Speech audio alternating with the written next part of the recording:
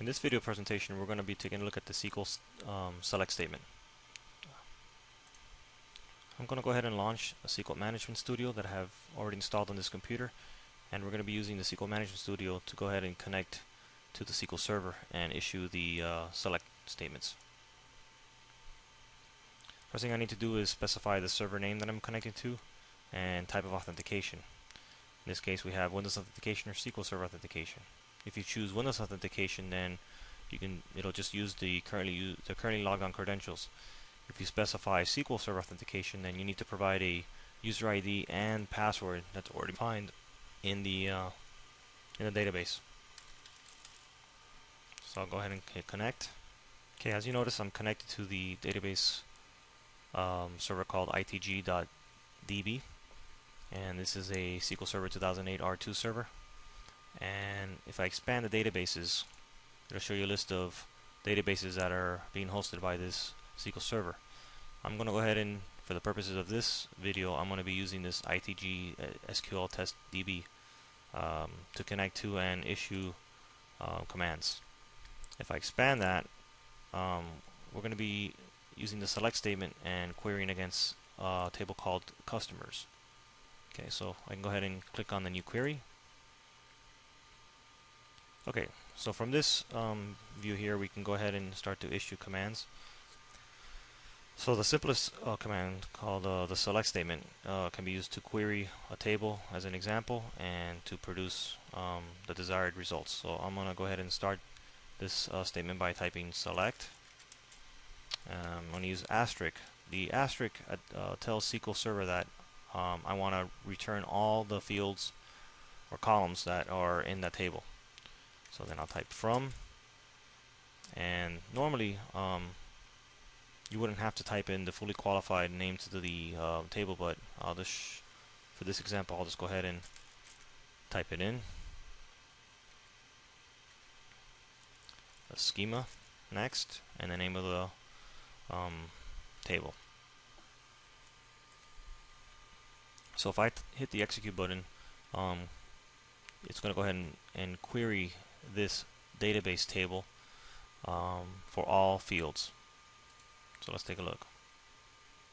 And the results show that this table customers has 4 rows of data, and the fields are as follows: the ID field, cust name, address, city, state, and zip code. Now if I wanted to be a little more specific in this statement and only return back customer name and the city they live in, I can go ahead and specify the fields here: customer name, and separate the fields by a comma, and city.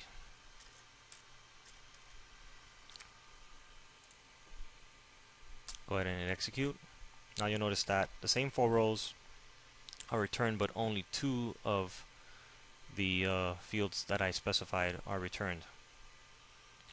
Okay, another thing we can do is use the distinct keyword to tell SQL to only display unique results. Now, if I use the distinct keyword here,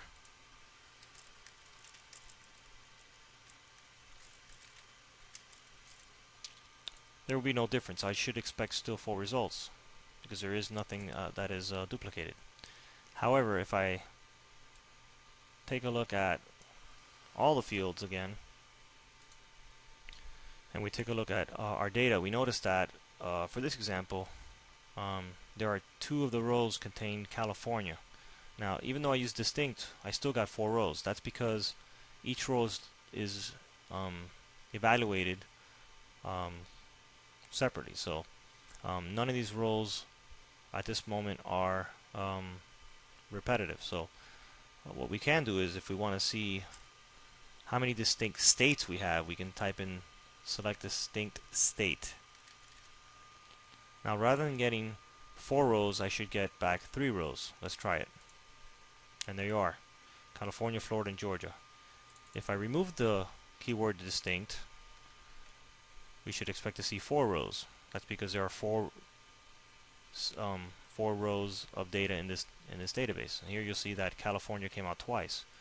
So again, you can use the distinct keyword when you want to tell SQL to not provide you with duplicate results.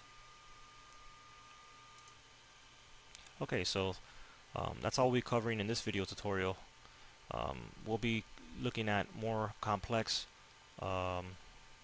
statements to query data from the database using select with other operators and other conditions to get more specific results. Thank you for watching.